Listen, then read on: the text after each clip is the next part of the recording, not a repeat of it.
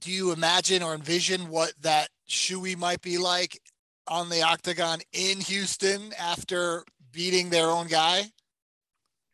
Either way, it's going to be good for me. But the crowd loves the Shoey. It just goes hand in hand. Knockouts and beer, it just goes hand in hand. Are you surprised how well everybody's taken to that? Obviously, it's super fun and everyone's gonna enjoy that. But you've become like a cult hero doing that at these fights. Yeah, I didn't think it was going to be anything. It was just really me trying to get pissed as fast as I could, and now it's turned into what it is. So it's a blessing. It's fun. Like, who doesn't want to do a Shoey? Derrick Lewis, the opponent, seems like somebody that in a different scenario you would have fun with to do a Shoey with if you were in a bar or a nightclub or something. Oh, definitely. We're very similar, very like the same people.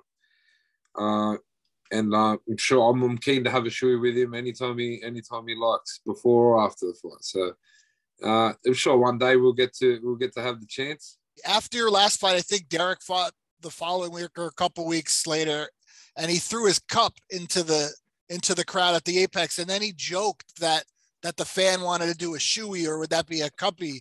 Is that gross? That's not something you'd ever consider. Oh no, I'll definitely do a cuppy. I'm down for it. The dirtier it gets, the more I'm into it. So is that a thing? The dirtier shoe someone hands you, the better it is? Yeah, of course. Adds more flavor. What do you think of him as an opponent? We know the knockout power. We know it's one punch. What do you think? What have you seen from Derrick? His name speaks for itself. He's a knockout king. He's done it all before, and I've been a fan of his, and I've got to watch him growing up. You know what I mean? And I'm a bit younger than him, but I think it's my time now. I think I think once the old knockout king has finished, a new one has to take over, and I think it's my time, and I'm definitely going to go out there and have a good fucking crack at it.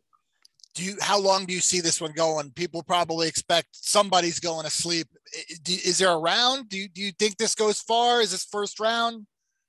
I'm not too sure about the whole round situation, but I definitely think that someone's going to go down. Hopefully it's not me. Definitely trying not to be me, but like I said, we're expected to bring fireworks, and I will. I know that for sure. I'm in his hometown, and he's going to be trying to take my head off, and I'm going to be trying to take his head off. So it's a bit of a mutual respect, and I'm going out to bam on. You know what I mean? I'm going to get my hand raised.